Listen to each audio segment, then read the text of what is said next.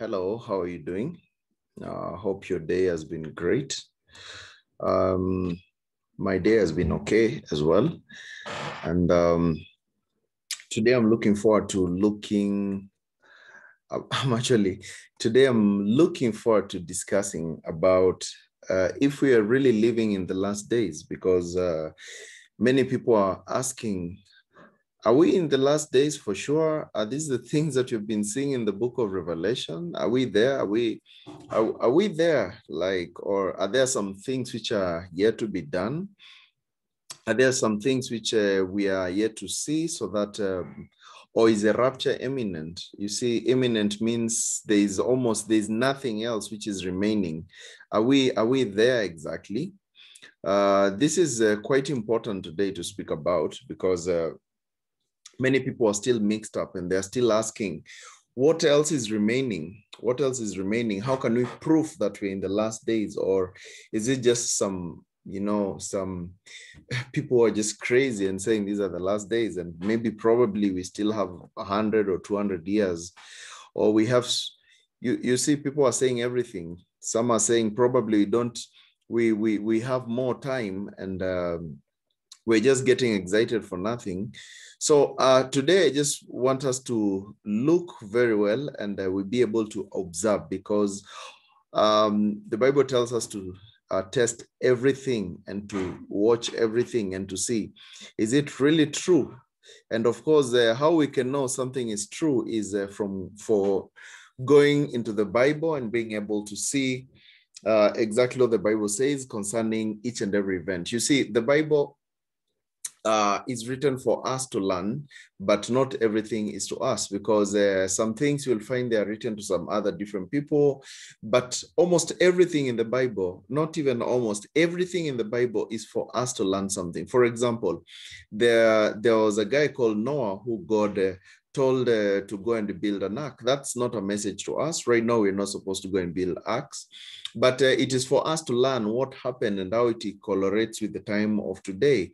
And God also commanded another man to go and sacrifice his son. And we see that's not our message today, but it also reflects something that is to come on our age. So when we check the whole Bible, we should basically do something called, we should check our dispensation. Where exactly are we in the Bible?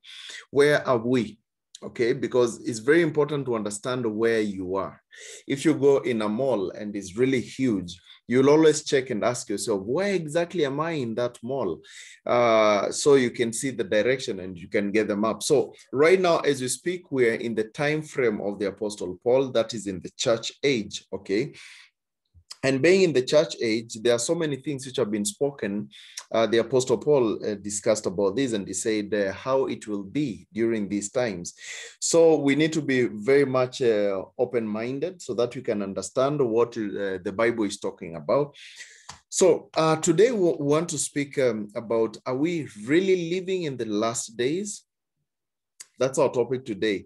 And I will give you about 11 biblical proofs that we are living in the last days. And this information, you can do with it whatever you want to do, because you see, everything it's put out there. It's for you to make a constant, understandable choice by yourself and be able to ask yourself, am I doing the right thing? Am I there, or am I doing what is supposed to be done?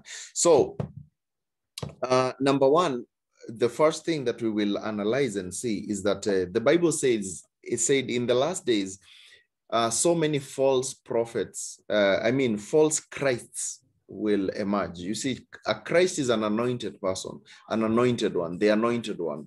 So there are so many people who will come up and say they are anointed, and you see, I'm the Christ here.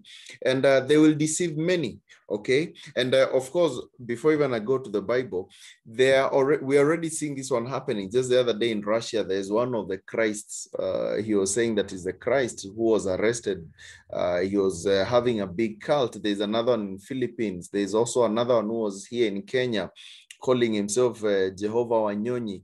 There are so many people who are I've been saying they are Christs over and over and over again. When you just go to YouTube and just type, Christ, this and that has been seen somewhere, you will see so many of those false Christs mentioning themselves. And so that one already tells us that is a proof that we are living in the last days, because the Bible tells us in the book of Matthew 24, verse 4 to 5, it tells us about these false Christs.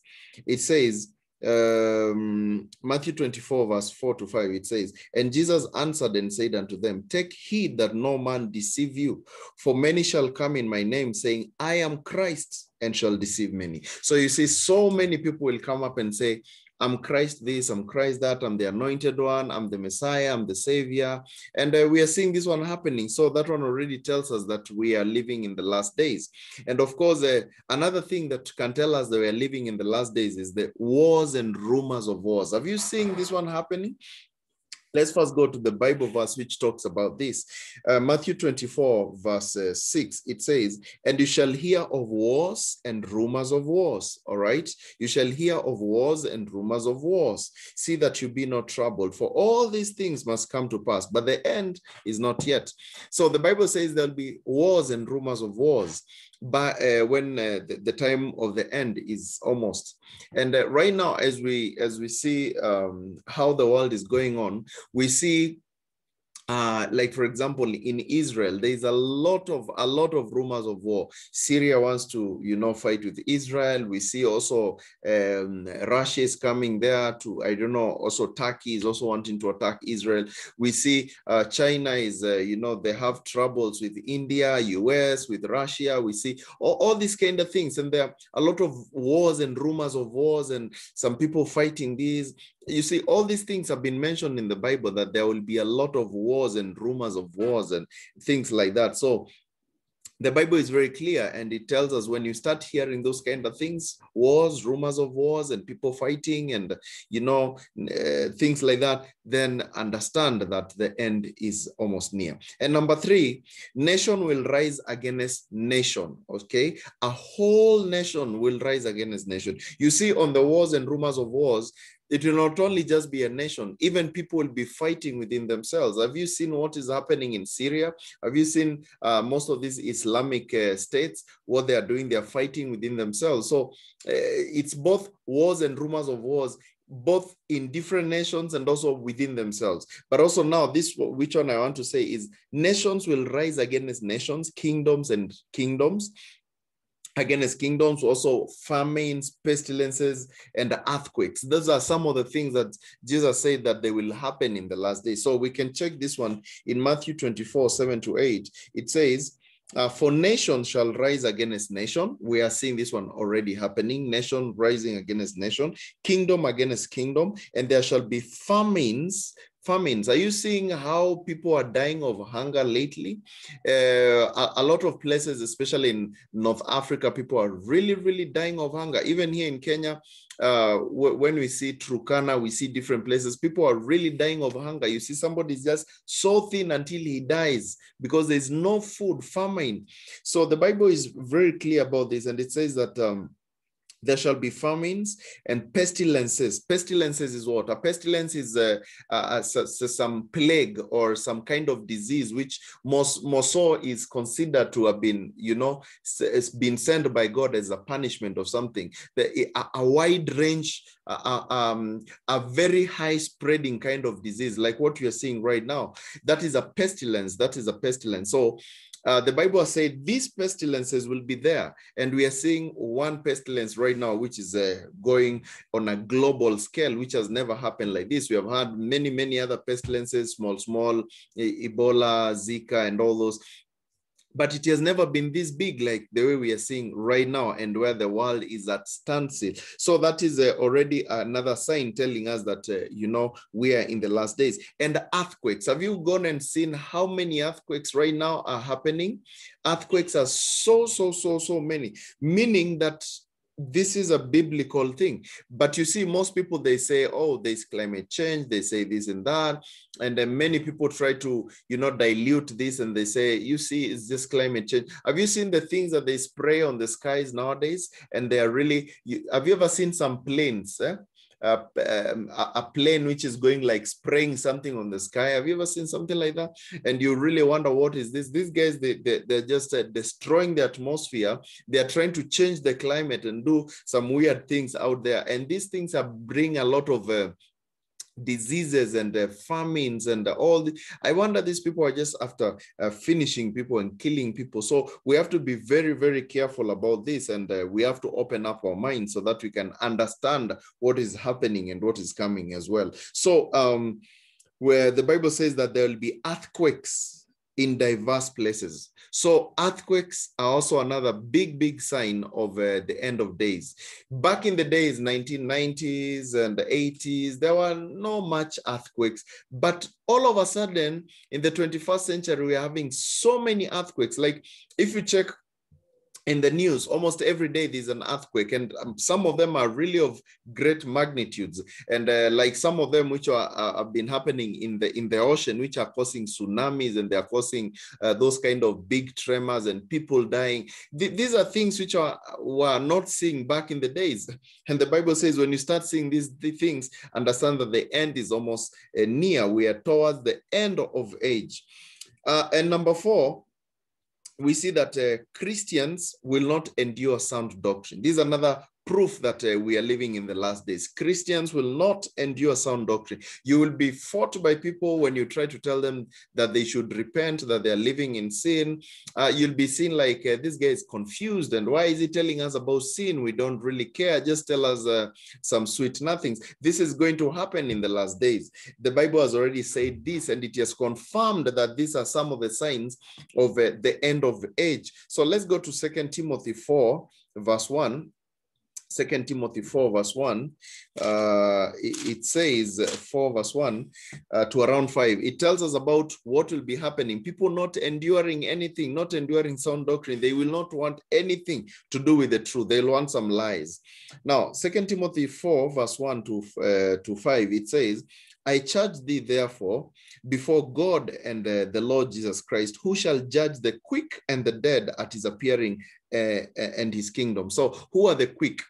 Our bodies, we will be quickened. You know, we are told that the Holy Spirit will quicken our mortal bodies. He will change them, okay? So quickening, it basically means he will change us, okay? So those will be alive when Jesus comes to pick us at the rapture. If you're alive, you will be quickened.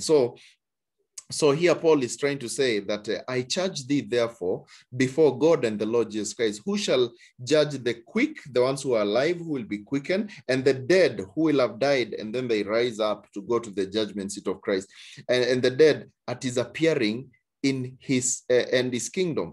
Preach the word. Now, Paul is telling us what we should do right now. Preach the word, be instant in season and out of season. Reprove, rebuke, exhort with all long suffering and doctrine. So Paul is trying to tell us, guys, don't just sit down there and just say it is all well, everything is okay. Don't touch the anointed, don't touch the anointed. He says that whenever you see something is not biblical, when you see something is not going in the way of the truth, please rebuke with all, rebuke with all long suffering. He says, preach the word, always be preaching to people. If you're in a matatu, you're in a bus, you're somewhere, just always wake up and preach to people, because you never know who is listening out there, and you never know, you're the only person probably who has ever told them the truth. That is one thing that Paul is trying to tell us, that we be instant in season and out of season, that we should also reprove, we should rebuke. You see, rebuking, you can rebuke someone with the word of God. Remember how Jesus rebuked Satan. When Satan was trying to tempt Jesus, what did Jesus say? He did not say, no, it's okay, me, I don't want to be informed. No, Jesus said, he rebuked Satan by using the word of God. He said, it is written, you shall worship God alone. Get thee behind me, Satan, you see. So Jesus rebuked Satan using the word of God. Remember also when Simon Peter wanted to say that, he was saying that, oh, these people, they want to kill the Messiah and all that. You understand how the whole story came up. And Peter is like, he wanted to, make Jesus not go to the cross. And what did Jesus say? He rebuked Peter and he said, get thee behind me, Satan. Why did he say that? He did not really mean Peter was Satan. He said the thing which was in him, which was Satan trying to, or maybe Satan was trying to give some, some stories in his mind and tell him, no, Jesus should not go at the cross. That was a plan of the enemy, because the enemy did not want that to happen, because that could have meant there is no redemption. So he said, get thee behind me, Satan. You see, you can rebuke using the word of God, okay? You can rebuke using the word of God. And exalting someone. You can exalt someone using the word of God. You tell them what the promises of the Bible says and things like that. Now, verse 3 talks about what will really be happening. People not enduring sound doctrine. It says, for the time will come when they will not endure sound doctrine. Are you seeing that time right now when people don't endure sound doctrine? They don't want the truth, okay? But after their own lusts, they shall heap to themselves teachers having itching ears. So people will be heaping themselves some teachers who have, it's like, tell us what we want to hear. We don't want to hear the truth. Tell us how we will be rich, how we'll be buying new cars, how we'll be this and this and this, how we'll never be sick, how we'll never have a bad life. You see, tell us those things. We don't want, look at churches which people preach prosperity. They're always full. Why? Because that is exactly what people want to hear. They want to hear tell us how we'll be successful. It doesn't really matter if we are sinners or not. Just tell us we'll be successful. Just tell us God loves us despite us continuing sinning and never coming into repentance and never changing our mind, never getting saved. Just tell us that Jesus loves us and we'll go to heaven. We don't really care about anything else. That is exactly what the Bible says here, that people will not endure sound doctrine, but they will heap themselves some teachers telling them what their itching ears want to hear. If you see most of the mega churches, most of them, they're just telling people happy stories. But, and no wonder, have you ever realized that most of these mega big churches, prosperity churches, they never allow another preacher to come and preach, someone who is a bit sober and someone who really understands the gospel. They just want the people of the same caliber. So when you see these prosperity churches, most of the people who teach there and who are called as, a welcomed minister, he'll always behave like the same guy because they want the same doctrine. They want the same, the doctrines of devils, those lies to continue. And that's why it's very, very important for you to know that you should not be like them. Don't be like them. There's no need of you wasting time in church. And at the end of the day, you go to hell. So it would have even be better just do whatever you can do and continue with your life instead of wasting time in church and then you gain nothing. Verse 4 says, and they shall turn away their ears from the truth and shall be turned unto fables. So in the last days, people will turn away from the truth and turn into fables. They'll be just, they just want stories, nothing. Yeah. But watch thou in all things, endure afflictions, do the work of an evangelist, make full proof of thy ministry. Now, Paul is saying, don't worry about these people. Don't worry about what they are doing. Don't worry about their lives. Don't worry about if they want some lies or what. You just endure, do the work of an evangelist. Make proof of your ministry. Because you see, when you're doing preaching, you're not doing it for the masses. Even if you have maybe 2, 3, 4 people at home that you preach to and you tell them about the gospel, maybe at your workplace, it doesn't really matter if there are 2 or 3. What if God called you only for 2 people? So are you going to say, because I don't have a big crowd like, 𝗕𝗏𝗁𝗁 or Maurice Cerullo or whichever other person, I think my message is small. Remember the parable of talents. The parable of the talents, Jesus explains very well how somebody was given 2 talents, 3 talents, 4 talents, 5 talents, and all that. So he gives that out of his own will, and he knows why he's giving like that. So don't worry about what people are saying. Maybe I have a small crowd, I have a big crowd. No, do your work. Make proof of your ministry. That is exactly what the Bible is saying. So people will not be enduring sound doctrine in the last days, and we are seeing this one happening. Let's also see in 2 Timothy chapter 3, verse 16. verse 16, it says, all scripture is given by inspiration of God. Do you know that? All scripture, everything, scripture is everything in the Bible, is given by inspiration of God and is profitable for doctrine, for reproof, for correction, for instruction in righteousness. So you can use every word in this Bible to correct, to reproof, to instruct, you know, all those kind of things in righteousness, that the man of God may be perfect, thoroughly furnished, and to all good works. So if somebody is going out of the way of the true doctrine, you can rebuke him using this Bible. You can correct him using this Bible. You can reproof him using the Bible, because it is written so that the man of God, the person who says that he's a believer of God, may be thoroughly furnished unto all good works, so that he can produce fruit. Being furnished unto, thoroughly furnished unto all good works means so that he can produce a good fruit. Because the Bible says, if you don't produce fruit, then what are you going to earn in heaven? Because in heaven, there's an inheritance. There's rewards in heaven, which you'll be getting. So there's nothing as bad as having been in church all through, done all the things that you've done, and in heaven, you get no reward.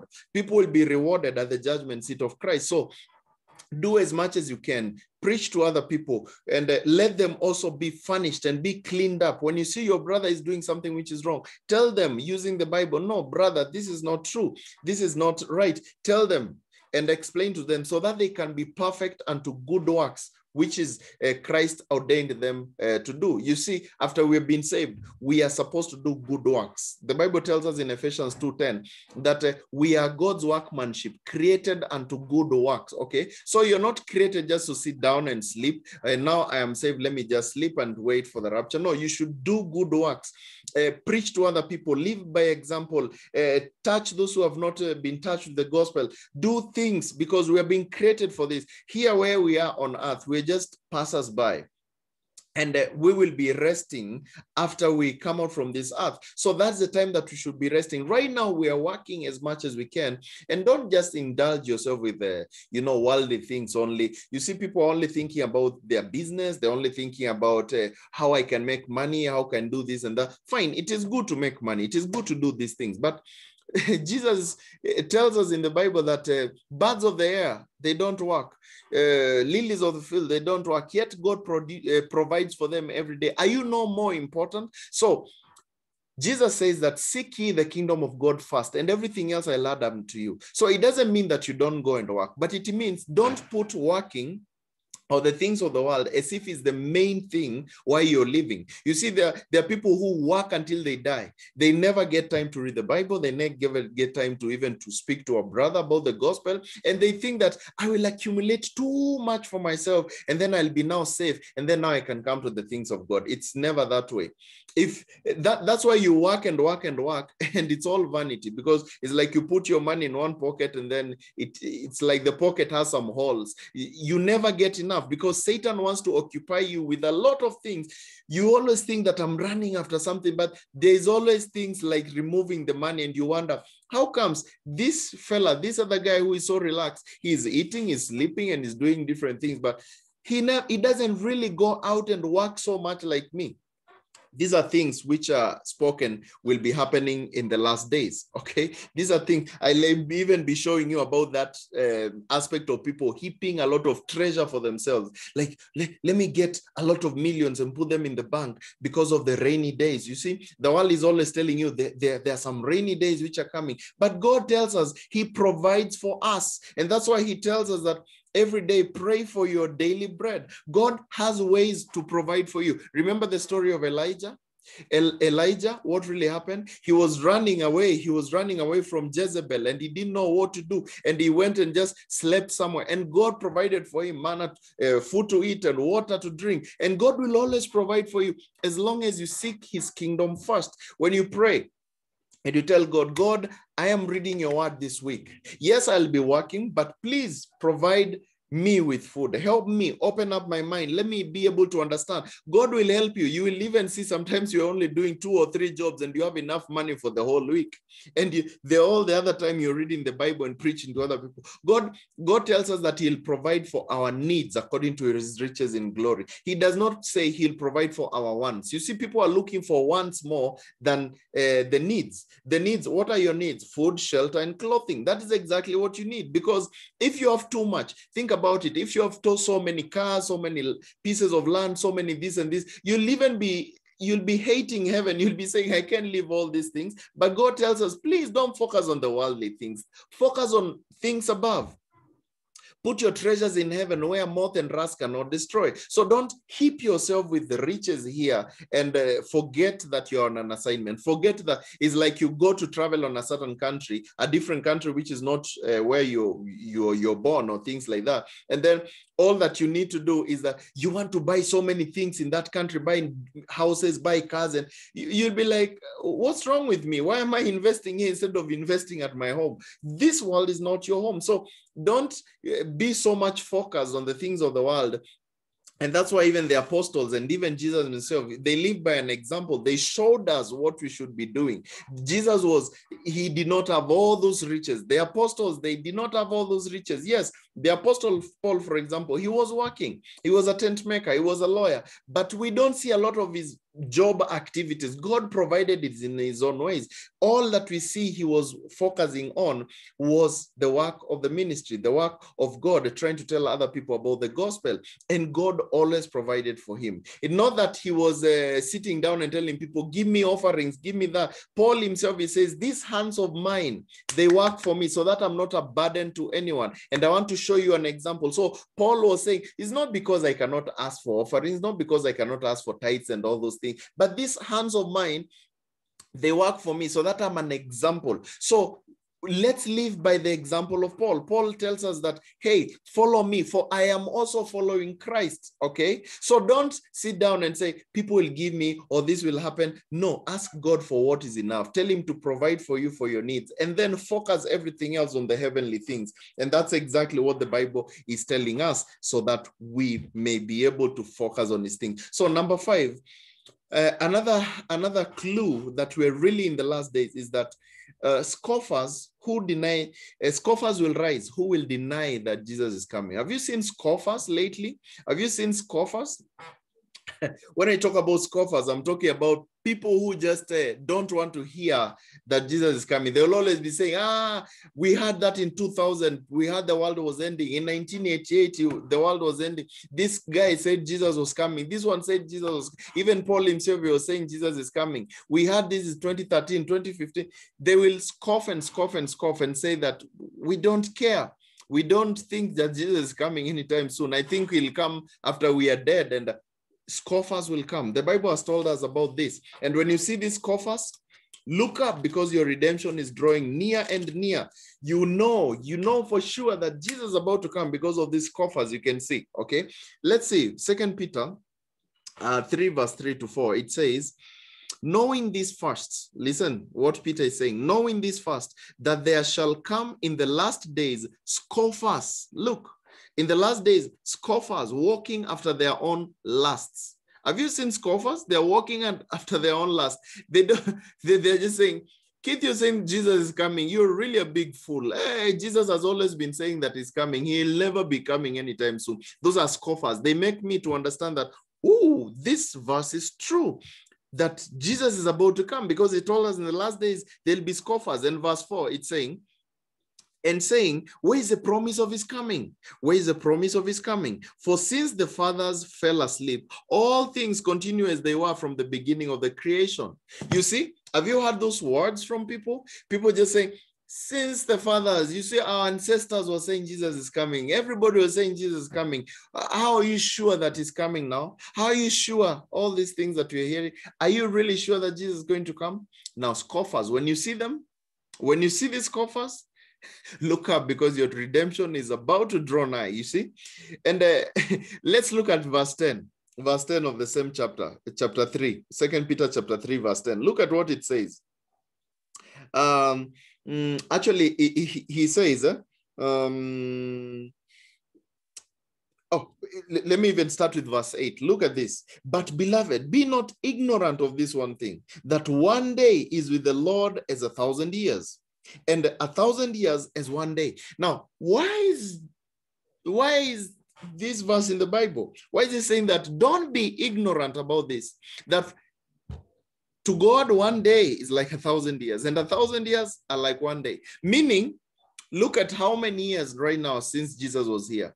My friend, we're already in 2,000 years, almost ending 2,000 years of Jesus being here. So anytime, just see how soon we are to the coming of Jesus Christ. How soon? We are so much soon. And verse 9 says, the Lord is not slack concerning his promise. He's not slack. He doesn't lie. He's not just telling us some fables there that, hey, I will come, and he doesn't come. Listen, the Lord is not slack concerning his promise, as some men count slackness, but is long-suffering to usward, not willing that any should perish, but all should come to the repentance. The reason you're seeing God as if he's delaying is because he's just looking, I wish some more people could repent. I wish some more people could hear this. I don't want to come earlier and so will miss heaven, because there is no second chance. It is only one chance. The Bible says it is appointed unto man to die once, and after that judgment. Now, God is just looking and saying, if this chance is over and these people have not heard, I don't care how much evil they are. I just want them to repent, just to repent and just come back to me. Because the Bible says that God does not rejoice in the death of a sinner. He does not rejoice in the death of a sinner. He did not rejoice if somebody is as bad as Hitler or is as bad as who when he's dying a sinner. God does not enjoy. He does not feel good because you're a sinner who has died. You see, this kind of people tell you, oh, that guy deserved it. No, God does not say he deserved it. God is merciful. He looks and he says, this is someone who I created. I put all my effort for this person, and yet he's going to hell. He does not rejoice. And he's just giving us more time so that at least some people can be saved. Okay? And verse 10 says, but the day of the Lord will come as a thief. So his day, he will come like a thief in the night, in the which the heavens shall pass away with great noise, and the elements shall melt with fervent heat, and the earth also and the works that are therein shall be burned up. My friend, Jesus is coming very soon, absolutely so soon. And when you see these scoffers are talking this and they're saying this and they're saying this, know that it's just about time. It's really, really much about time. And as I continue, and actually, if you're there, you can kindly please share the video so that other people can be able to see. Like I always say, I'm not after the views. I'm after people getting to hear the message. The more they hear, the more they can be changed, the more somebody can be able to hear something. So if you're in a position, please share to as many groups and many other different places so that others can also hear the message. Now, number 6.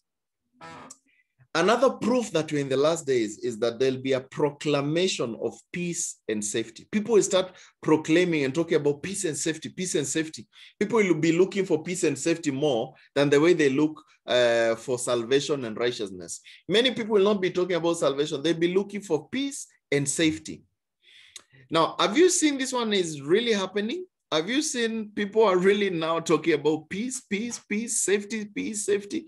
And even as they do their hustles, they say, I want to gather much more for myself so that I have safety for, you know, the days are coming ahead. Even right now, we see world leaders are talking about peace. We need peace and safety.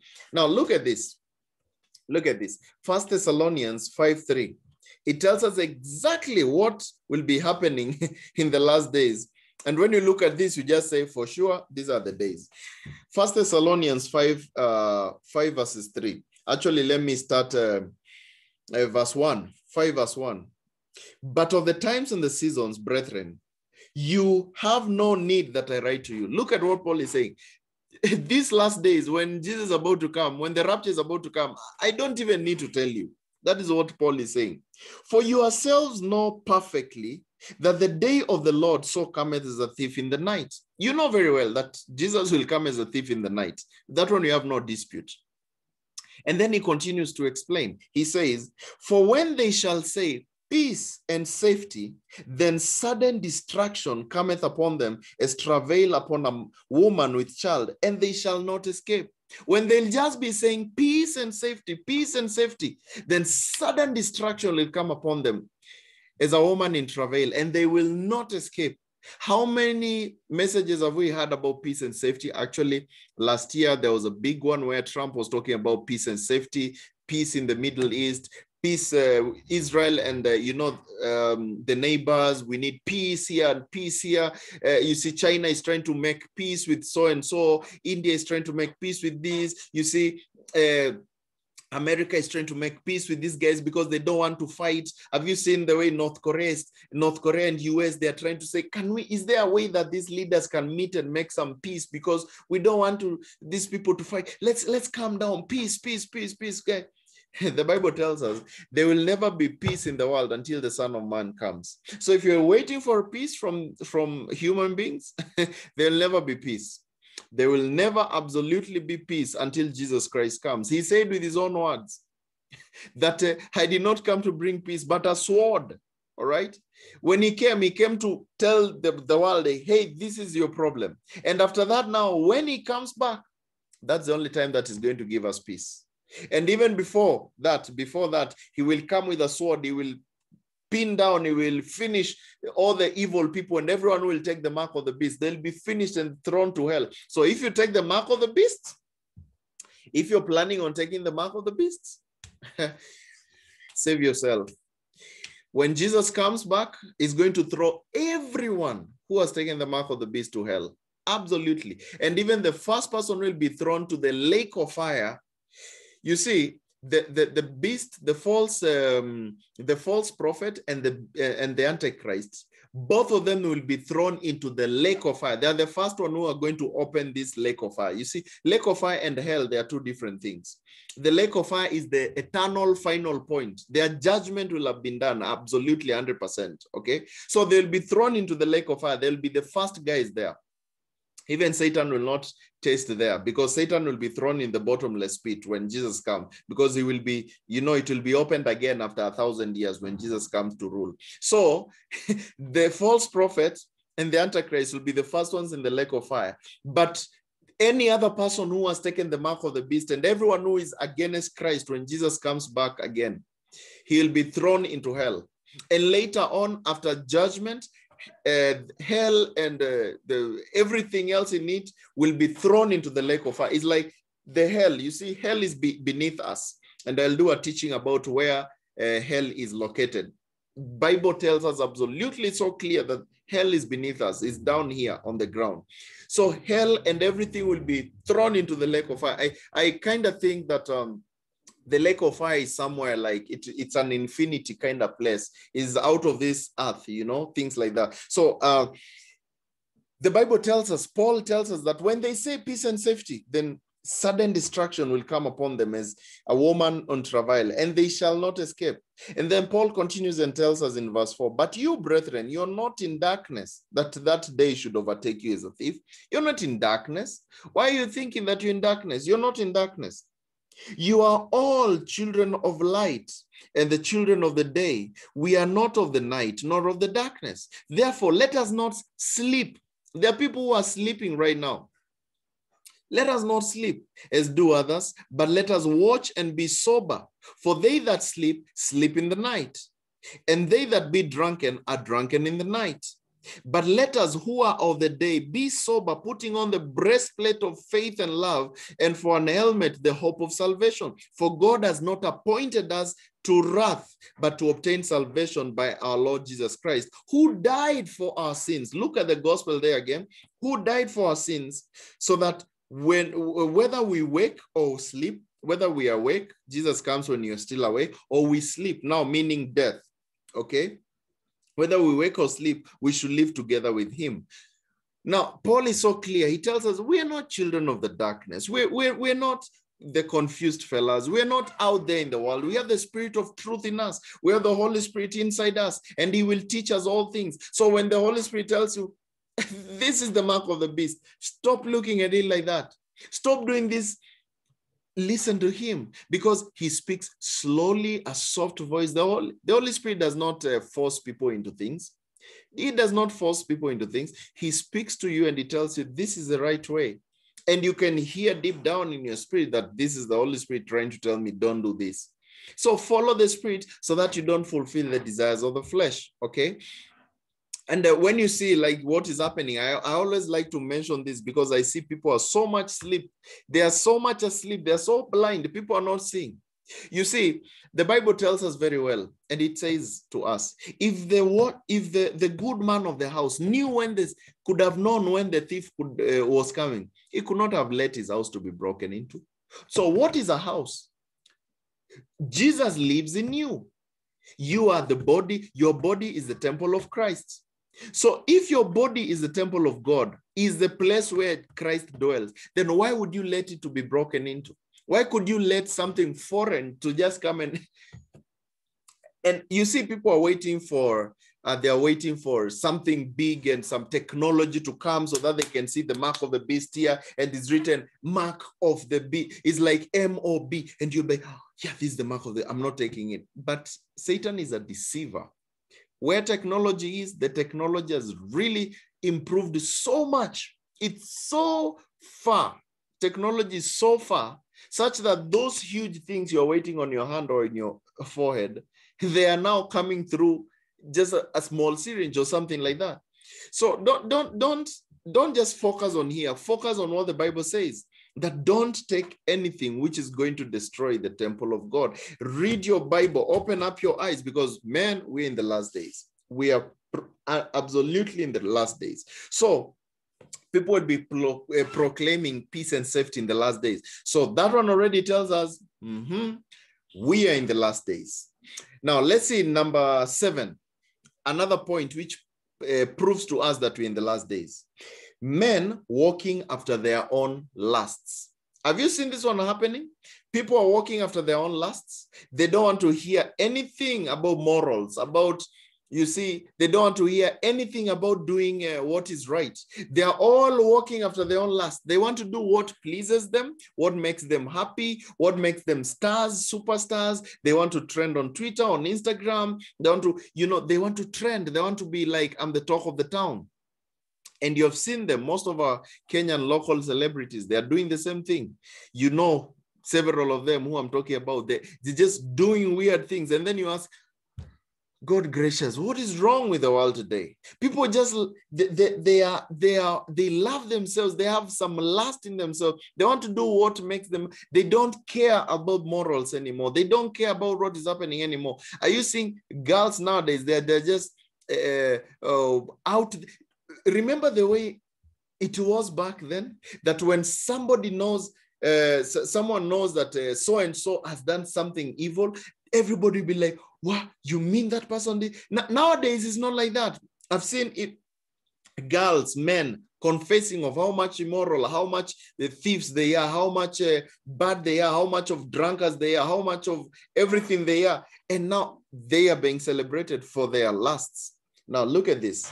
The book of Jude tells us about this, and it tells us it will exactly be like that in the end days. When you see this one happening, know that we're in the end times. The book of Jude 1:16, it tells us, these are murmurers, people murmuring. These are murmurers, complainers, walking after their own lusts, and their mouth speaketh great swelling words, having men's persons in admiration because of advantage. Have you seen people like that? They are speaking big words. They're speaking great words, and they are, they are hitting their chest and saying how big we are. You see, like I saw that, you know who I'm talking about, this comedian in Kenya. And he was telling people, he was telling actually the CS for, it's called what? For film and all that. He's telling him, I'll pay you 750,000 just for me to, because you've marketed my dirty stuff by, pricking me and telling me this is wrong. The more you mention me, the more my ratings go high. The more you try to caution me because I'm trying to dirtify the society, the more you're increasing my rating. So I can give you 750,000 as a payment as long as you give me the invoice. You see the way some people, they speak with a lot of pride. a lot of pride, and you look and say, these are really great swelling words, having men's persons in admiration because of advantage. This person has some advantage. He has some money. He has a name, a big name. He has some good cars. He has some big business. He has some things that you can really say, wow, I admire if I was that guy. Look at all those girls in one place. Look at all that money in one place. Look at all those cars, big houses, and people are admiring, and they say, wow, I want to be like so-and-so. People are walking in their own lusts. They want to tame and they want to confuse people to be like them because they are fallen. And they know their destiny, and they know who they are working for. And they know exactly that I'm doing this against the morals that God has put in me. Don't look at these people and think that they don't know. They know. The Bible says very well that everything that God created is as an evidence to show that there is existence of God. There is existence. He can show you, I am here. I am here. I exist. And they know deep down in their conscience that there is a God. Even atheists who say, oh, there is no God, they're just pretending. They know absolutely 100%. And the reason they say there is no God is because they fear to be judged. They know their deeds are evil. They know they are doing wrong things. And they know one day I'll be judged. So I rather deny if there's someone who is going to judge me. And no matter you, it doesn't matter if you deny and you say there's no God, or you say whatever, one day, the Bible says one day you're going to be judged. One day is coming.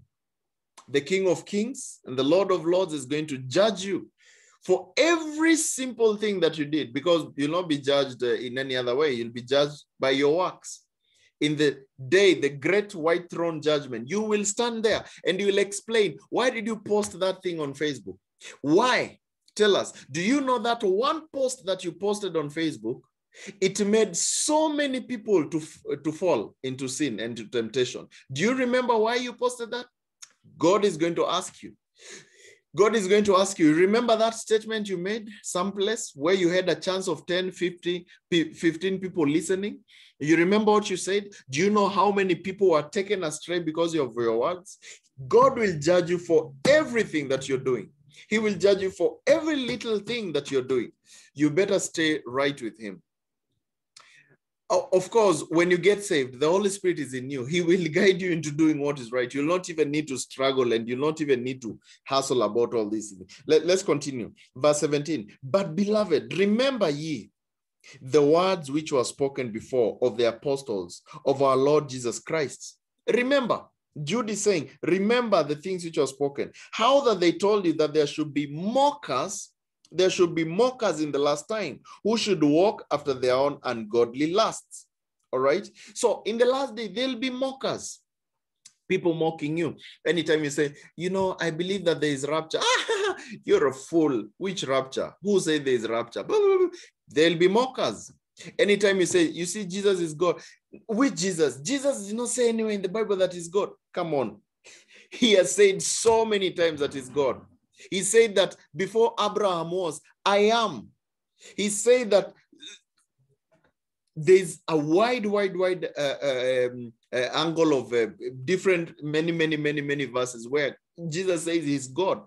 And you worship him as God. So you will see mockers. You will see them laughing, talking about their own things, and they're saying whatever. I don't know what they'll be saying, but don't be like them. Open up your eyes. Understand that we are living in the last days. People are walking after their own lusts because they want to show people how much advantage they have over everyone else. Number 8, another sign that we are living in the last days. Number 8, men will heap treasures for the last days. People will heap a lot of treasures for themselves for the last days. Have you seen people doing the same? Have you seen, if you go on YouTube, you will see billionaires creating bunkers for themselves, underground bunkers where they have already put food which can take them 50 or 70 years without, ever working. Others are saying, we have created this for safety in case the apocalypse come, in case the zombies come, in case all these things come. We are already prepared. We have some treasures. Our bank accounts are really full. Everything is so ready for us. We are so set. I don't think that anything can scare us. We have bulletproof cars. We have, they are called what? Even if you throw a bomb into our bunkers, we are set. We have good houses. We have security, and even the normal, forget the billionaires and millionaires. The normal people, they're also heaping a lot of treasures for themselves. For the last days, they're saying, now for my retirement, in those days when I'm just about to die, I'm putting a lot of treasure for myself so that when I retire in my last days, it was spoken in the Bible. Have you ever heard in anywhere where the apostles were keeping treasures for themselves when they retire? No, this one has, the moment you hear this retire benefit, retire this and that, this is a sign that you're living in the end times. The Bible tells us that people will heap treasure for themselves for the last days. Let me read for you the verse before we even continue. People will heap themselves treasures for the last days. Treasures for the last days. And they'll be saying, if I have this, my future is guaranteed. If I have these treasures, if I have NSSF, NHIF, retirement benefits and all these things, I am safe. I am safe. I know I will die in peace. Come on, this has been spoken in the Bible. James 5:3. Look at what it says. James 5:3. Actually, let me start at James 5:1. Look at what it says. Go to now, you rich men, weep and howl for your miseries that shall come upon you. Jesus is just saying, hey, you think you're rich? Weep now for your miseries that will come upon you. Miseries will come upon you, so many. Your riches are corrupted.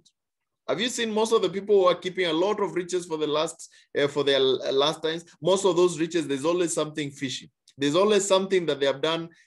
I've stolen some money from my job, from my employees. I've done this and that so that I can spare myself for the last day. I've stolen, I've been corrupt. If they are politicians, they have stolen from public funds. They have done this and that so that they can prepare their end game out there.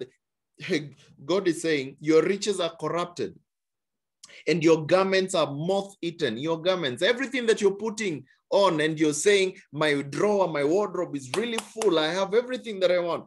Jesus is saying, your garments are moth-eaten.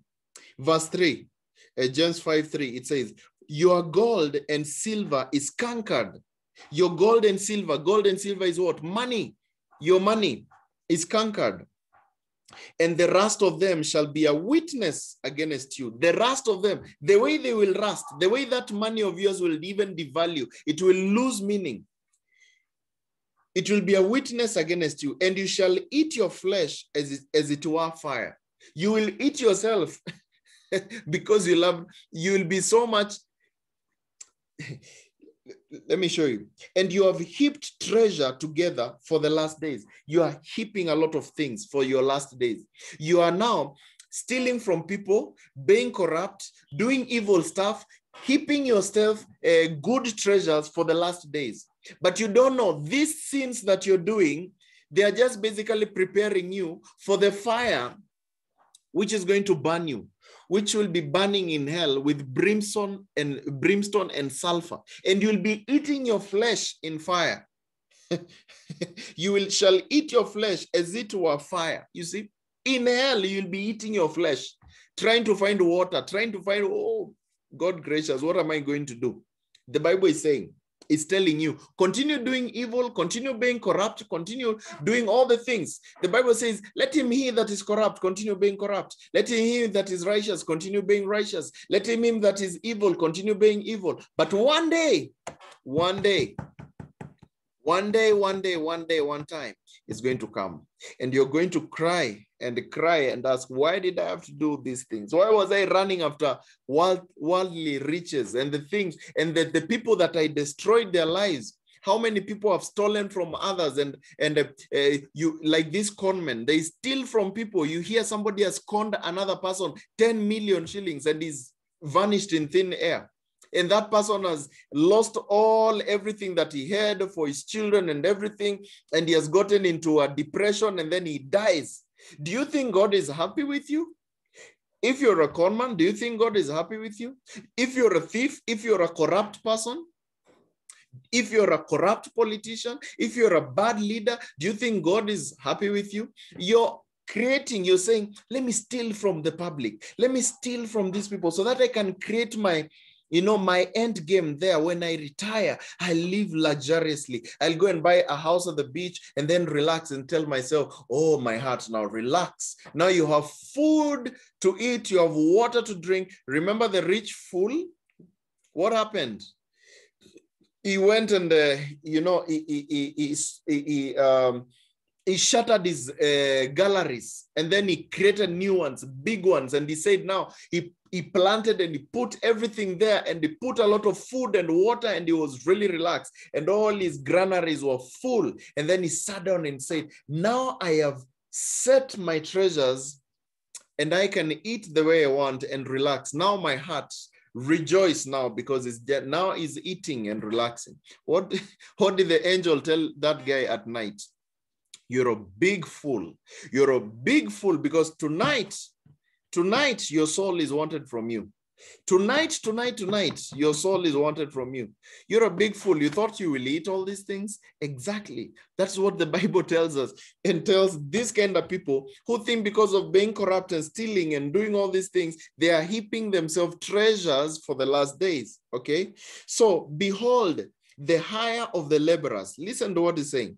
Behold, the hire of the laborers who have ripped down your fields, which is of you kept back by fraud, crieth. The people who are working for you, heaping your treasures and doing deals for you and everything, everyone who was trying to help you, you're oppressing people and telling them, give me everything that you've worked, give me give me money through taxes. And like I see, for example, Kenya, people are losing 2 billion Kenyan shillings every day from corruption, from corrupt politicians. They are stealing every day. So those people who are working, they are sweating, they are working hard. God is blessing the work of their hands, but still there are people who are stealing from them. Look what the Bible is saying. Behold, the hire of the laborers, the people you are stealing from, who have ripped down your fields, which is of you kept back by fraud, crieth. And the cries of them which have reaped are entered into the ears of the Lord of the Sabbath. The cry of the people who we have stolen from is entering into the ears of God, and he can hear. And one day, one time, it will happen to you. You have lived in pleasure on the earth. You have been wanton. You have nourished your hearts as in a day of slaughter. You've been fattening yourself like a lamb which is going on slaughter. You didn't know you're just fattening yourself with a lot of sins and so many things, so that when you go into that hellfire, if you'll not repent, you'll be, you just be drilling with, dripping with, have you ever seen when you're roasting a lamb, when you're roasting some chicken and the way it's dripping with some oil, it's really fat, it's really burning so well. That is exactly what you're doing to yourself if you don't repent. You have condemned and killed the just, and he does not resist you. Fine. The Bible is saying, be patient therefore, brethren, unto the coming of the Lord. Behold, the husbandman waiteth for the precious fruit of the earth, and has long patience for it, until he receive the early and the latter rain. God is just telling you, hold on, it's okay. I'm waiting to get my bride. I'm waiting for my people to go in heaven.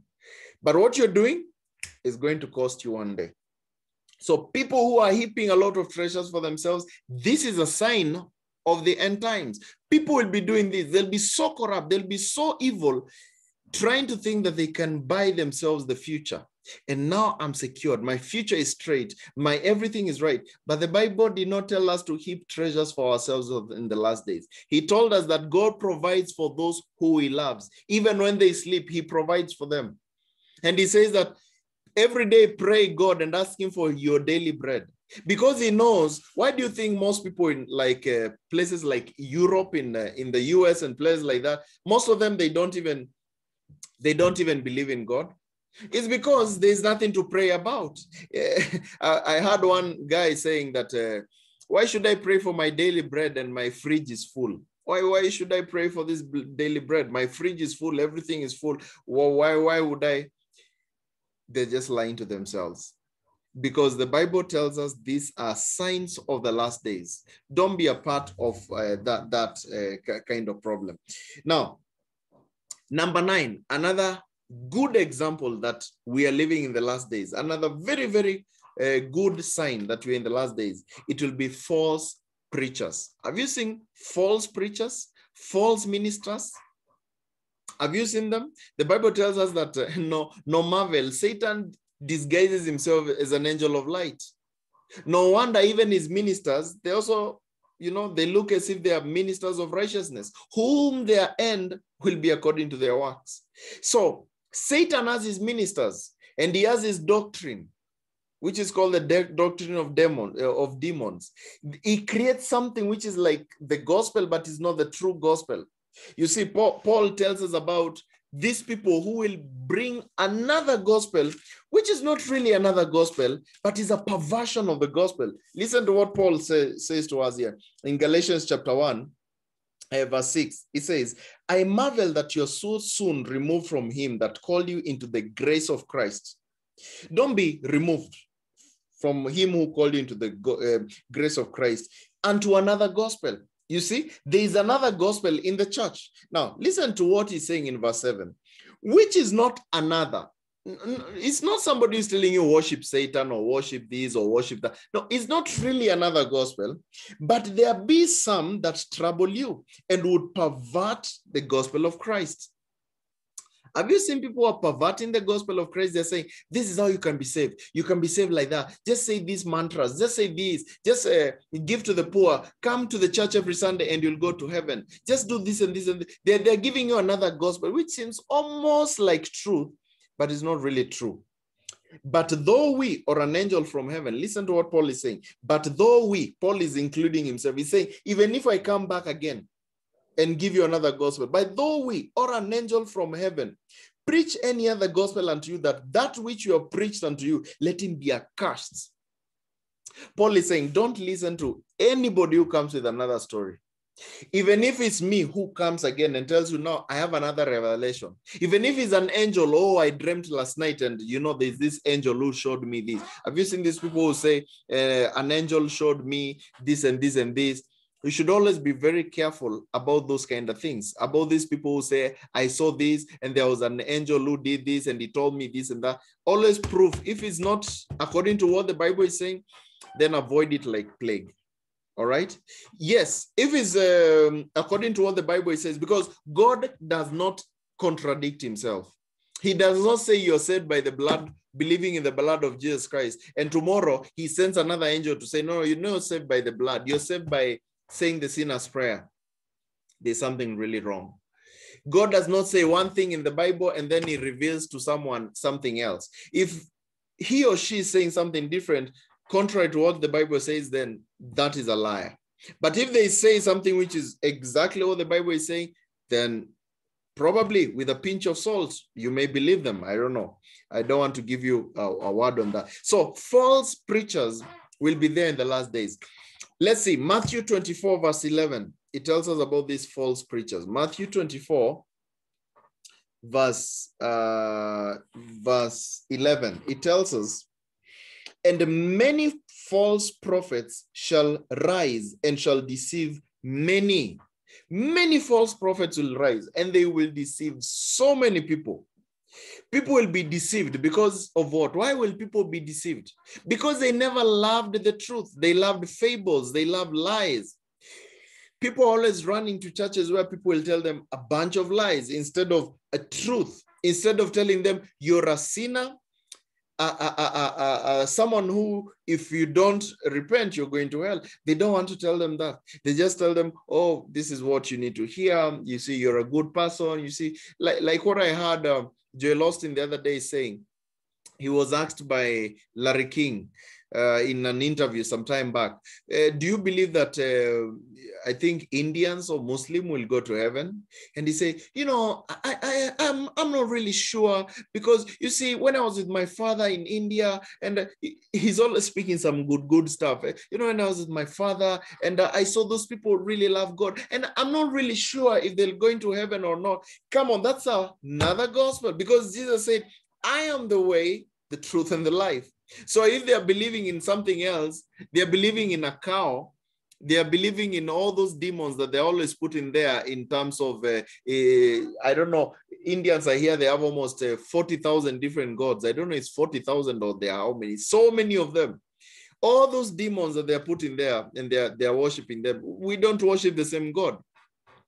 For those who say we should unify and become one, you see, the Catholic right now, they're trying to join all religions to be together. Like, come on, we are all children of Abraham. No, no, no, no. The Bible says that you will be saved by believing in Jesus Christ only. Look at the Muslim world. They don't believe in Jesus Christ. They say Jesus is not God. He was just a man. He was a prophet, nothing else. They say, they deny absolutely. They say, no, Jesus is not God. And there's no way you'll deny Jesus and enter heaven. It's not possible. He is the way, the truth, and the life. So what they worship is another God, is a false God. What the Catholics, they worship is a different thing. All those sculptures that you see. Have you ever entered a Catholic church and you think you're in a museum? You find there are idols from the gate to everywhere. These people, it's like it's a museum. I'd rather not go to a museum than just go to Vatican and see. Have you ever seen the way those people, and you're there asking yourself, oh, I think we worship the same God. Which God? God does not share glory. He does not share glory. Those people are worshiping devils and idols, and that's why you should stay away from them. Because the Bible tells us about these false preachers who will have a form of godliness, but denying the power thereof. The power is found where? There's power in the gospel. I am not ashamed of the gospel, for it is the power of God unto salvation. The power is in the gospel. And what is that gospel? The gospel is all about how Jesus died for your sins. So if you're believing in these fellas, then you're already deceived by the false preachers.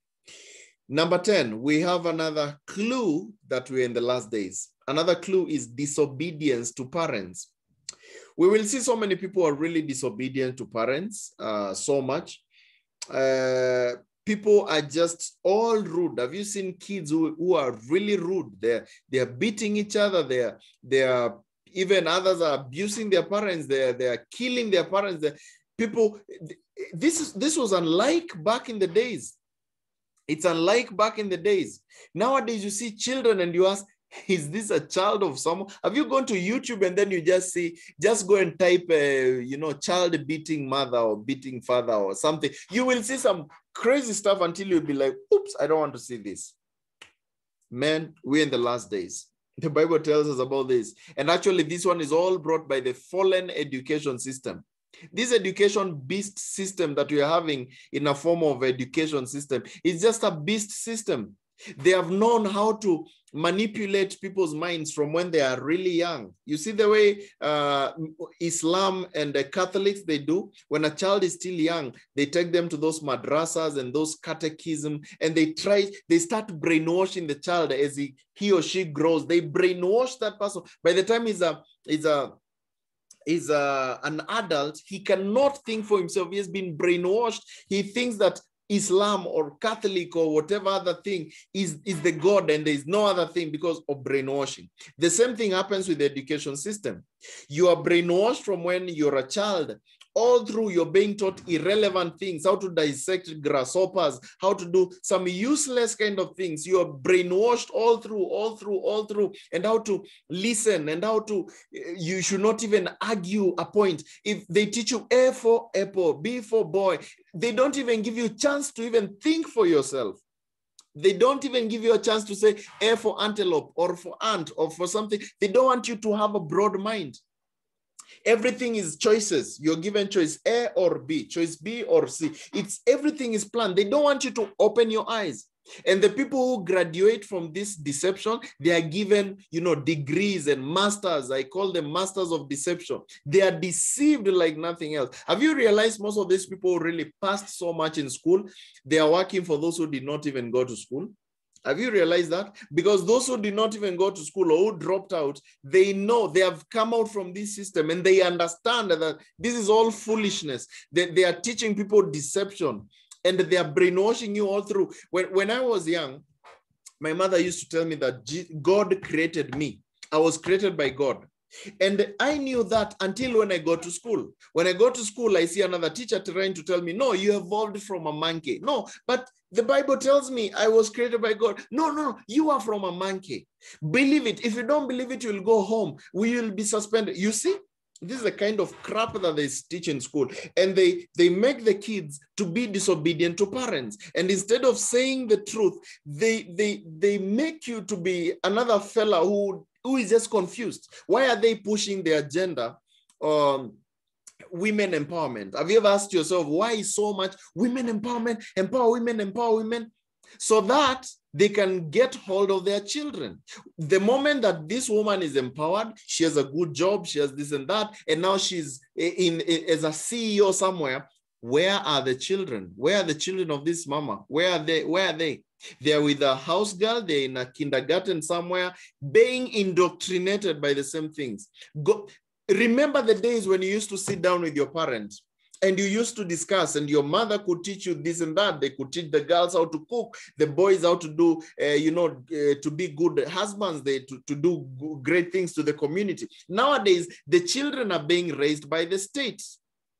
They're being raised by the state, and they are raised by these wicked people who are giving them wicked ideas and telling them that there is no God. They're telling them that all these stupid things that they're telling them, thinking, and you're there thinking, oh, let's empower women.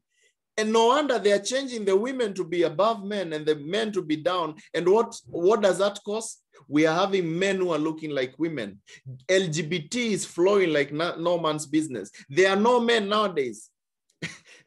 Men, I don't know where are men nowadays. Men have just turned to be like a museum. It is no more there because men have no jobs. All jobs have been given to women. I'm not here after saying who is better or what. I'm just after aligning the way God created things to be. Man is supposed to be the provider. The woman should be the helper. She should help the man to succeed in different things. And then these two are one. They help each other. But nowadays, the playing field has been made like this, and actually is going more to the women. So if they are not just for men, and the man is only supposed to stay in the house with the kids, and then the woman working, so who is the wife here? Are you seeing how LGBT is coming up? These people are just pushing satanic things, and they are making people to be disobedient. And this is some of the signs of what you've been told that the end times will look like. So let's go to this verse, 2 Timothy 3.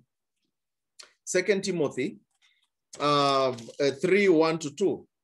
It says, know also, that in the last days perilous times shall come. In the last days perilous times shall come. For men shall be lovers of themselves, covetous, boasters, proud, blasphemers, disobedient to parents. It's written there. Unthankful, unholy. Now, you've seen people will be disobedient to parents so much because of the system. The system is teaching people something else. Back in the days when there was not this education, big system of nothing, people were awake. People knew their rights. People knew what is right and what is wrong because God had put them this message in their hearts. They knew I should not I should not do something wrong. I should not steal because God has written his laws in us. We understand from a little child until when you started being taught these things, is the time you start realizing, oh, so I have my rights. Before you knew your father, you should respect him. Nowadays, a child can tell a father, hey, I know my rights. I can take you to the police. I can do this and that. When you beat a child, what happens? The police are coming with grenades and everything. They want to bomb you up because you just slapped your child. And the Bible says, spare the rod, spoil the child. Are you seeing the picture? Because this world system is all after spoiling everything. And these people, I don't know what to say. It's a whole big fat lie.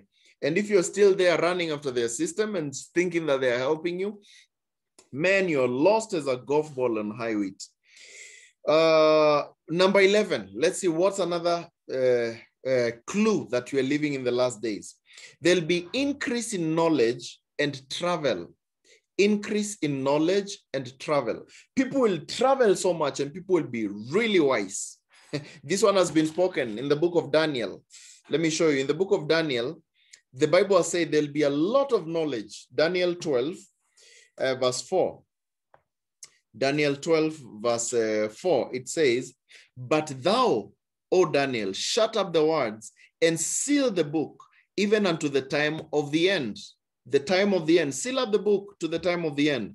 Many shall run to and fro, and knowledge shall be increased. People will be running to and fro. Today I'm in South Africa. Tomorrow I'm in Europe. The other day I'm in China. The other day, people will be running to and fro because knowledge will increase. This one is already spoken in the Bible, and you can see it very well. You can see it very well. How many technologies do we have right now? People are going to the moon. The other day, I heard that people have gone even to the Mars. People are now going to Mars. Knowledge has increased so much. Technology has come to a point whereby you cannot really understand where we're heading. If Jesus does not come very soon and we stay maybe up to 2025, 2030 or something, I think Jesus will come and find we are all robots or something. Because where technology is going, Neuralink, look at all these things that they're doing nowadays. They can mix up your brain and mix up this and mix up different things. And you look like this and you just say, wow, wow, technology is really far. And they are saying right now, you can, very soon, I think Elon Musk, if I'm not wrong, he's saying that you'll have to pay about $6 billion to go, you know, a private tour to the moon. If you want to go to the moon, a private tour will cost you about $6 billion. For private people, like I can just wake up and say, I have some $6 billion. I want to go and just check the moon, how it looks like, you know, yeah, tourism. Is that not technology? Did we see this one in the years behind? No. Look at aircrafts now. Look at trains. Look at cars. Look at Tesla a car driving itself. Think about someone who died in the year 1990. And then he wakes up now and he finds someone sitting on a Tesla car. And that Tesla is, you know, that car is driving this person. And he's at the back seat and there's no driver. He'll think, man, these are ghosts driving this car. But technology, knowledge has increased so much, showing us that we are in the last of the last days, because the Bible told us that knowledge will increase. It will be so much that you'll not be able to understand. Look at what is happening right now in the world. I don't want to mention that name. Let me just say the plague happening right now, because this is a plague. Look at what is happening. People are waiting for these injections. And when you will get them, what is going to happen?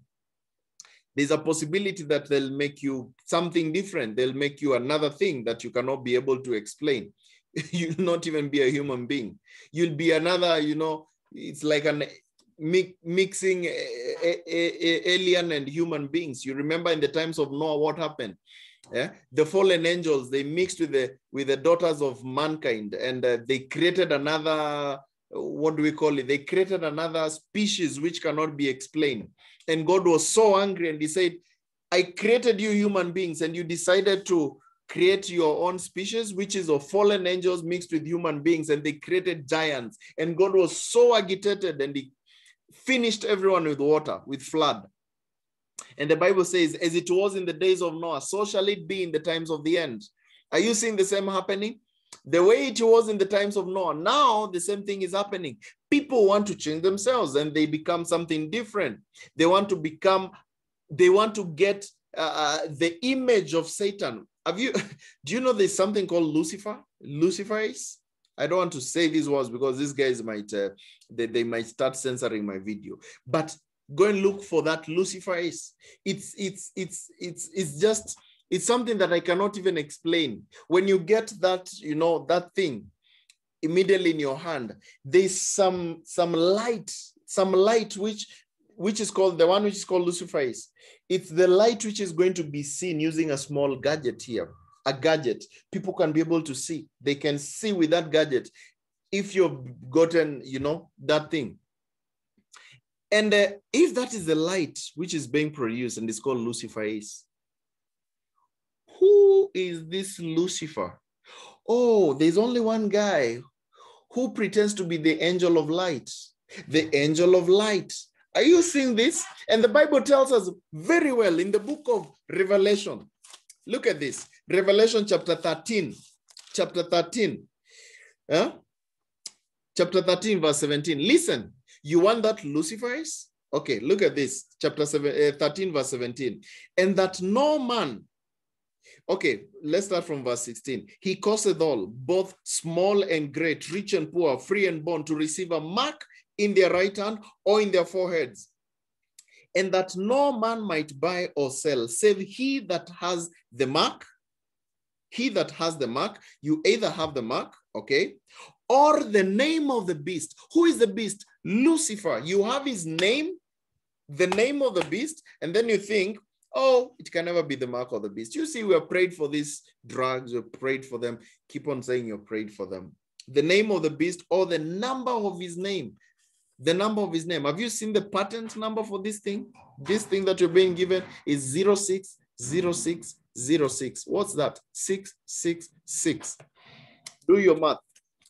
Knowledge has increased. Things are turning haywire. So let me ask you, so how should we get ready for Christ's coming? Since now we have understood, really we're in the last days. So how can we get ready? How can we know? I've seen so many people writing to me in inbox and others on WhatsApp. They're writing to me and asking me, Keith, these things are really happening the way we are seeing things right now. What are we going to do? I'm so scared. I don't know. Should I hide myself? Should I do what? The Bible tells us a very simple thing that we should do. Before even I come to the main thing, let me tell you one thing.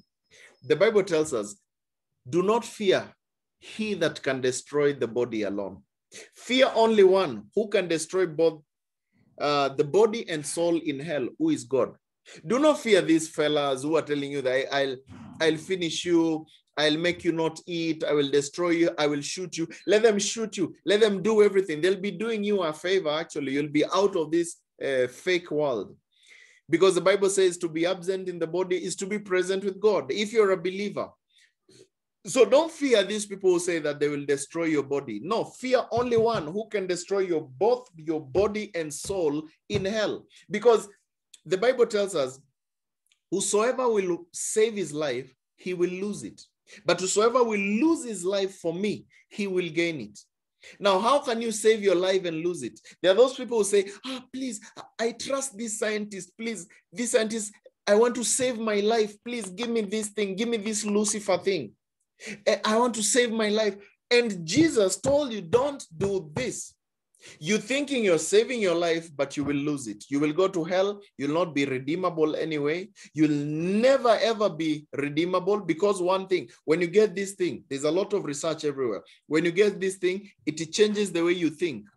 You cannot think straight. It's like these people are thinking for you. It's like they are controlling you on a computer. You cannot think.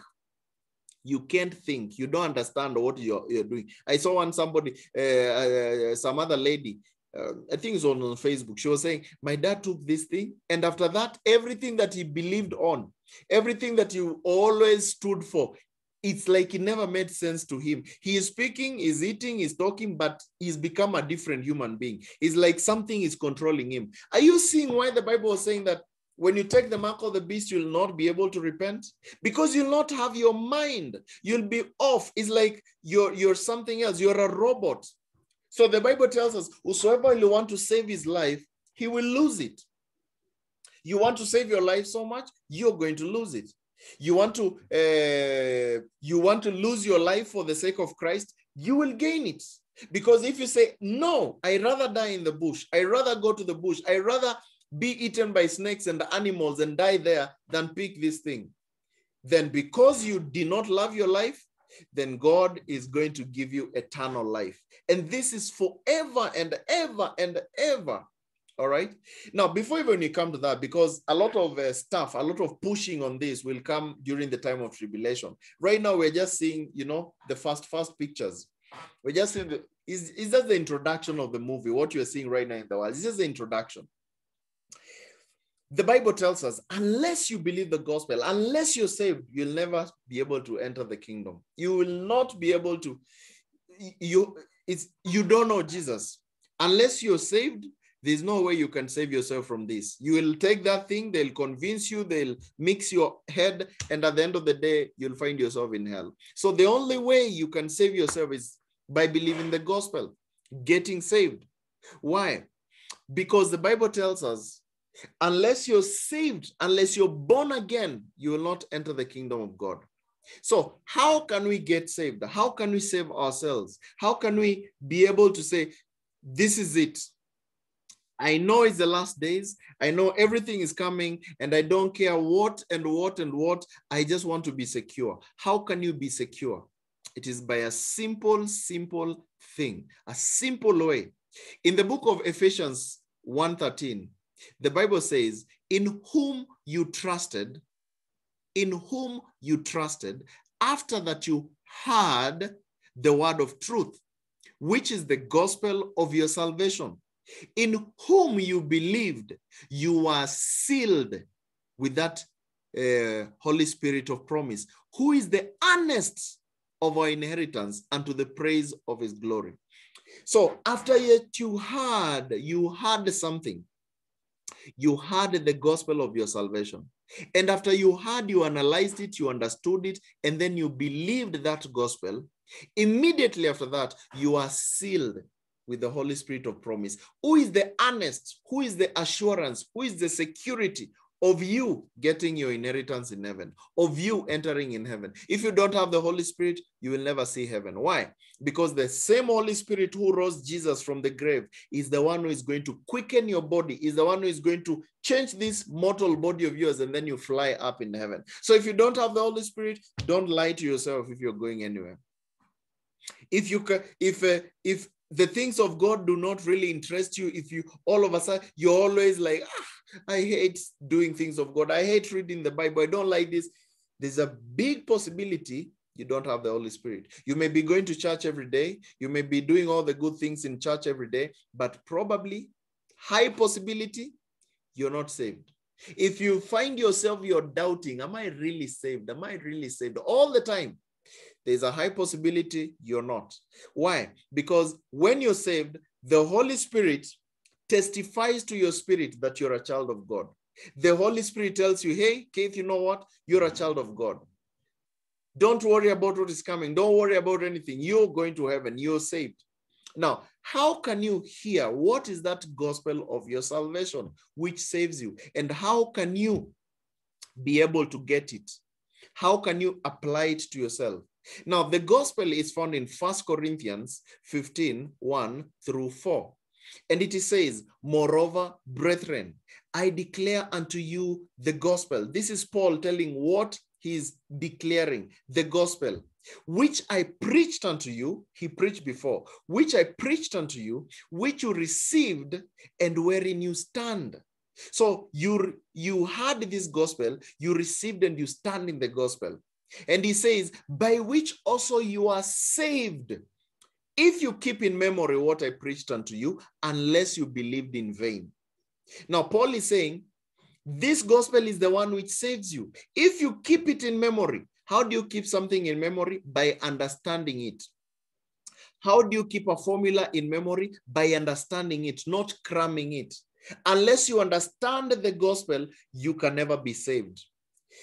So if you keep in memory what I preached unto you, unless you believed in vain, for I delivered unto you first that which I also received, how that Christ died for our sins according to the scriptures, and that he was buried, and that he rose again the third day according to the scriptures.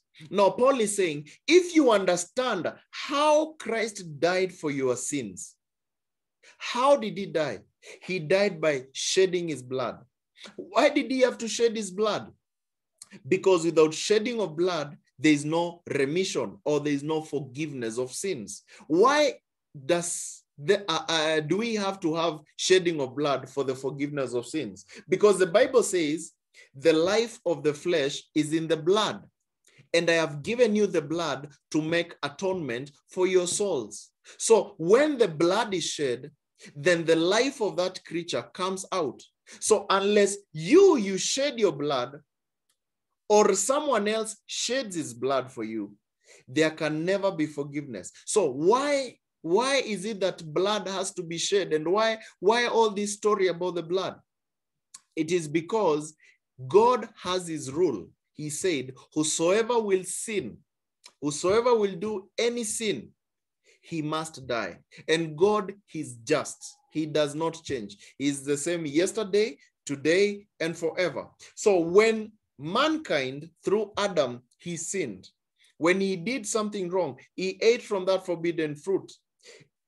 He died. Spiritually, he died. He did not die physically, but spiritually, he died. The spirit in him died.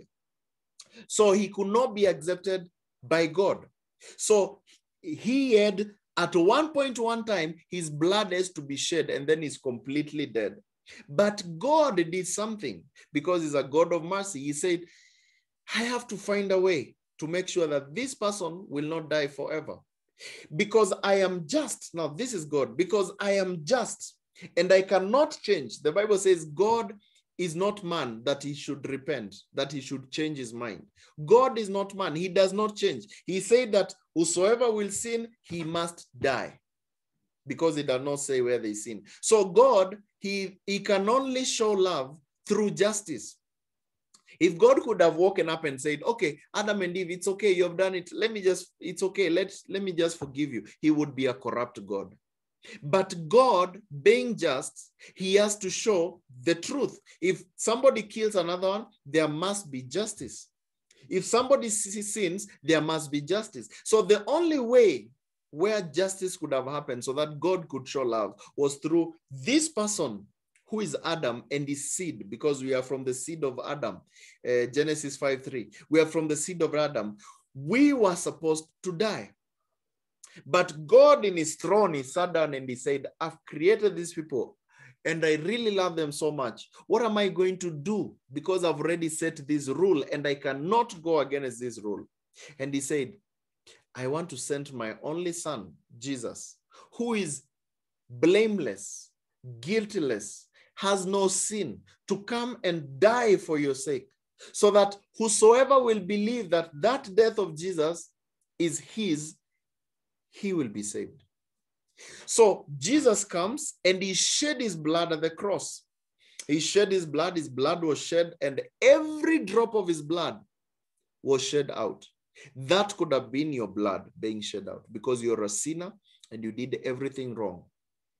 But he shed his blood was shed, and then he said, it is finished. What was finished? The payment of sin was finished at the cross. He finished everything. He cleared the debt. Now, what is expected of us? Just, he expects us to believe that what Jesus did, he did for us. And we believe, and you put it in yourself. And after you believe, you even confess and say, Jesus, I know you died for my sins. You died. This death was supposed to be mine, but you shed your blood for me. And I trust that blood which was shed, because that is the blood which has cleansed me from all my sins. And when you do this, because the Bible says in Romans 3:25 that in whom God has set forth to be a propitiation through faith in his blood. He says that faith in his blood is what he calls for. He calls for you to have faith in what he did for you. That blood which was shed for you. Believe that it was for you, and you will be saved. And also in Ephesians 1:7, it says, in whom we have redemption through his blood, the forgiveness of sins according to the riches of his grace. We have redemption through his blood. So his blood redeems us. So once you understand that concept and why Jesus had to die for our sins, he had to be buried and rise again. Once you understand and you accept that he died for you and that blood which was shed was for you, then my friend, you are saved. And all that you need to do is just to tell God what you have accepted. That God, I have accepted that through the blood that you have shed, I am saved. You shed that blood for me, and I accept that. And I thank you for saving me. And from today, I'm a different person. And once you do that, absolutely, there's nothing else you need to do. And it's not the prayer which saves you. The prayer does not save you. What saves you is the believing. Because if a prayer could save you, if words could save you, then the deaf and the dumb people could all go to hell. But it is through believing in the heart. After you have understood what Jesus has done for you, that is the only time that you can be able to be saved. Once you do this and you understand, my friend, you're saved and you're safe. And even if Jesus comes after you have just cleared believing, my friend, even if you're the most evil person, you have done everything wrong, when Jesus comes and you have just believed, my friend, you're going straight to heaven. There's no worry, no doubt about that, because God does not lie. And what he has said is true. He has said that you will go to heaven if you're saved and if you've believed in him. That's why the Bible says, whosoever believes in him. Remember John 3:16, for God so loved the world that he gave his only begotten son, that whosoever, anyone, whosoever means anyone, whosoever believes in him, believes that that son who was given out there to be killed and die, if whosoever believes in him will not perish but have everlasting life. So you see, it's so simple, salvation. All these other things that people say, just say this prayer and you're saved. Just do this and you're saved. Just be baptized and you're saved. Just do this and that. Give to the poor, give to the needy, come to church and you're saved. The church saves you. All those are lies.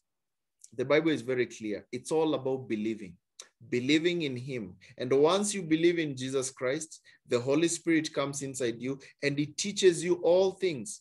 It teaches you walk good things, stop doing the wrong things. He cleans you up from a baby Christian, someone who is always sinning, someone who is always doing wrong things, wrong thoughts. He starts perfecting you into his righteousness. And by the time you realize, you become so deep into the word of God, you become so great and so clean until you don't even realize if it's you. You start seeing, wow, is it me who is preaching like this? I never thought in my life I could preach to people. I always thought, what? Hey, this is the hardest thing. I don't even know where to start with the Bible. The Bible was so hard for me. But the moment the Holy Spirit came inside me, the moment I got saved, the moment it changed, it was like a bulb which just opened up my mind. And all of a sudden I started seeing the world in a different way and seeing things in a different way. And God, he will keep your salvation. The Bible says he is able to keep you. In the book of Jude, all right, the book of Jude, chapter 1, verse 24, he says, now to him that is able to keep you from falling and to present you faultless and faultless before the presence of his glory with exceeding joy. Now, God is the one who keeps our salvation. We don't keep our salvation. So you can never lose your salvation. The moment you're believed from your heart, you can never lose your salvation. God will keep that salvation and he will present you blameless on that day. And as people are going to heaven, you will be there shouting and rejoicing and saying, wow, finally I made it. So don't worry about all these things and what is happening and everything.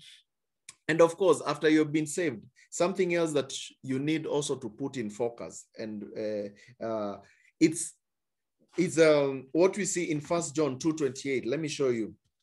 Remain in fellowship with Christ. Now, this one does not mean that you can lose your salvation. No, it means keep on pushing yourself to doing what is right, doing the things of God, and he will start increasing you in knowledge and in these things. Because the Bible says, do not quench the Holy Spirit. Quenching is like you put a lot of water in some juice and it's there. Yes, there's a juice, but it's so quenched. It doesn't mean the Holy Spirit is not there, but when you keep on doing wrong things, you're quenching the Holy Spirit until now you cannot even hear his voice. And he cannot warn you on some things like what we are seeing happening in the world. So the Bible says in 1 John 2:28, it says that, and now little children, abide in him, that when he shall appear, okay, abide in him, stick with the gospel, stick in Christ, do things of God, so that when he shall appear, we may have confidence and not be ashamed before him at his coming. Just think about it. When Jesus has come and then he finds you, you know, you're with drunkards, you're so drunk, you're fallen, you're in promiscuous stuff, you're beating your friends, you're doing wrong things, and he comes. Yes, fine, you will go to heaven, but think about that shame. He has come, he has found you at the middle of iniquity. And the Bible says, if you're named after Christ, please depart from iniquity. So Bible is telling us, please, Because in verse 29, if you know that he is righteous, you know that everyone that does righteousness is born of him. You're born of him. You're created in his image. You are now a new creature. Once you're a new creature, don't walk like the old creature. Don't walk in the times the way you used to walk. And also, if you find people and they want to know about the gospel, teach them, tell them what has happened to you. Tell them about the gospel. Tell them that Jesus saves. You never know who you'll be helping out. Because the Bible tells us also in the book of 1 Peter, it tells us about this, 1 Peter 3:15. 1 Peter 3:15, it tells us, but sanctify the Lord God in your hearts. Sanctify the Lord God in your hearts, and be ready always to give an answer to every man that asketh you the reason of the hope that is in you, with meekness and with fear. So anyone who asks you, hey, my brother, why are you saved? Come on, why are you so happy? Why are you so relaxed? Why do you have peace and there's a crisis? You tell them, hey, you see why I have peace? It's because I have the gifts of the Holy Spirit. I have the fruits of the Holy Spirit, which is peace, joy, long-suffering, all those kind of things. And I have this because I am saved and Jesus saved me. And you also, you can be saved. You see, that's how simple the gospel is. And that's how you can escape all this problem which is about to come, because the world is about to end. We are not even in the last days. We're not even in the last hours. We're not even in the last minutes, or we're in the last seconds before Jesus comes back. You may hear these videos 2, 3, 4, 5 times, or maybe once or whatever. And the next day you ask and you say, what? This guy used to preach to us on Facebook. He used to preach to us on YouTube. And now we are left here. And remember, if you're left after the rapture, the gospel in the time of tribulation will be a different one. It will not be believe in Jesus, he died for you. No, that will be done. Even if you believe in Jesus, he died for you, that will not save you. Now it will be another different gospel, which is called the everlasting gospel. You'll have to make sure that you don't take the mark of the beast and that you trust that Jesus is the Messiah of the Jews. And that's the only way you'll be able to be saved. So this is a different gospel. Right now, we are in the time of grace. We are saved by grace right now. Grace, there's nothing that you need to do to be saved. For by faith you're saved. For by grace you're saved through faith. And that not of yourself. It is the gift of God. All right? Not of works that anyone should boast. Ephesians 2:8-9. Right now, it is a gift. It is free gift. Jesus died for you. He did all the work. Believe. When the rapture happens like this, when you just wake up one day and you go on YouTube and you look, or Facebook, and you ask, where is this Keith guy who was always telling us about, mark of the beast, Jesus is coming. And all of a sudden, he's not updating. And the other similar-minded people, they are not there. You're not seeing them. You're not hearing from them. My friend, that day, you just know, kimeumana. And that's the time that you'll understand that if only I could have been saved before. Because now gospel will be a different one. And you'll have to save yourself with your own blood. You'll have to have your head cut off. You'll be the tribulation saints. And if you pick the mark of the beast, you'll be going to hell in the next 3 years or something, or less. Or less than 7 years, you'll be going to hell. So what's the need? You rather cut off your head. Go tell them, where's the line for those who believe in Jesus here? They are cutting heads, guillotines, cut mine. At least you go to heaven. So guys, hope it's been a blessing. You can share this video to other people. Let them hear. It's not about the views, but it's about trying to see if people can be able to be saved. Please be saved if you have not been saved. God bless you. Have a blessed time. See you on Monday, God willing. Same time, same place. See ya.